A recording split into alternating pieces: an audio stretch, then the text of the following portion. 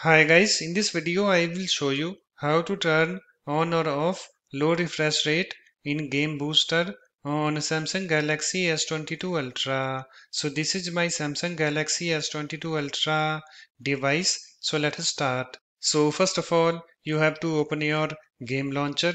So here is my game launcher app. Let me tap on it to open it. It's now opened, and after that you have to tap on these three horizontal lines, this more button at the bottom right, and then tap on this game booster and then scroll down to this low refresh rate, this option save power by limiting the screen refresh rate to 48 Hz during games. So to turn on low refresh rate you have to turn on this toggle button. So to turn on this toggle button you have to tap on it so that this slider moves to the right.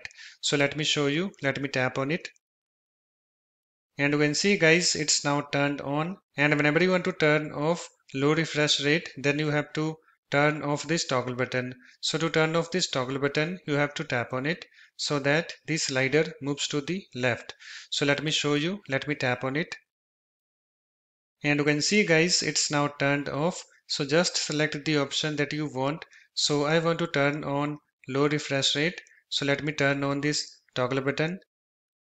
You can see it's now turned on, and after you're done you can go back and close the game launcher app if you want, and also you can close the game booster app. So let me close that also. So that's it. In this way you can easily turn on or off low refresh rate in game booster on Samsung Galaxy S22 Ultra. If you like my videos, please support this channel by subscribing to it. Thanks. Bye bye.